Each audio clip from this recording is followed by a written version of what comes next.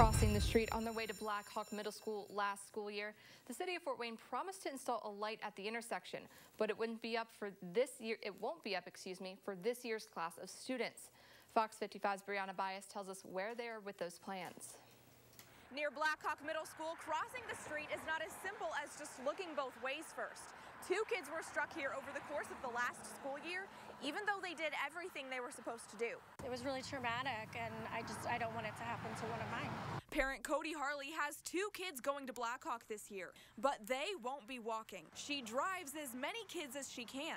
There's a few other kids that live in the neighborhood that are friends with my daughter, and one of them goes to school with my son. So if I see them or if they ask me, I take them too. Because even with a crossing guard on the East State Boulevard and Bushy Drive intersection, Sergeant Jeremy Webb says it's still dangerous for kids to cross the street. It's speed. It's, people are on their way to work. I get it, and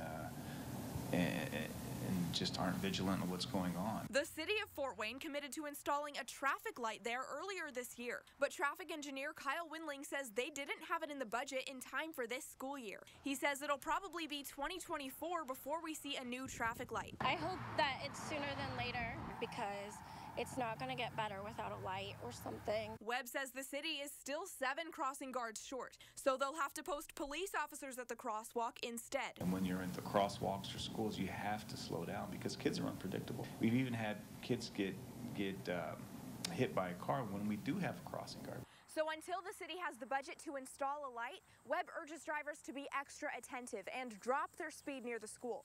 In Fort Wayne, I'm Brianna Bias, Fox 55 News.